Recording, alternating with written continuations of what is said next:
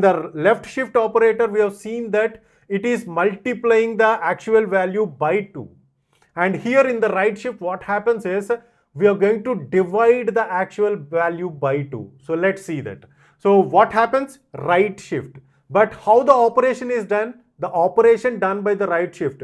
So the methodology used for the right shift operation is bit different from the left shift. That is why it is called as arithmetic shift. And the operations that were, the mechanisms that we are going to understand are common in every programming language. So what is this arithmetic shift?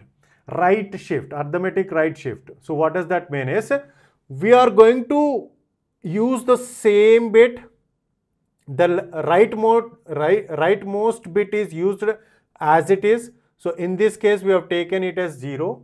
Now the right shift is done towards right. Previously it is left, right? So now starting from this rightmost bit, the shift happens. So this one will come here. So this one will be 0. This one will come here. This one will come here. And this bit will come here. And this bit will come here. And this one here. And this one here.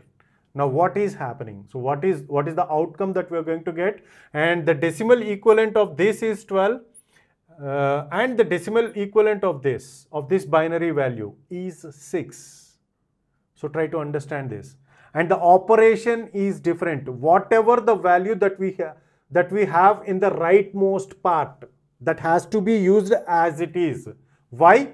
That we will try to understand in our later coming videos. But in this video, you just try to remember this one single point.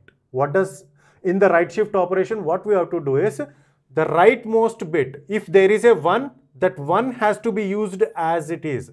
But in our case, we are having a 0. So we are going to use that bit as it is, and now the shift happens. Try to understand this. That is the reason why. So this kind of operation is what we call it as arithmetic shift.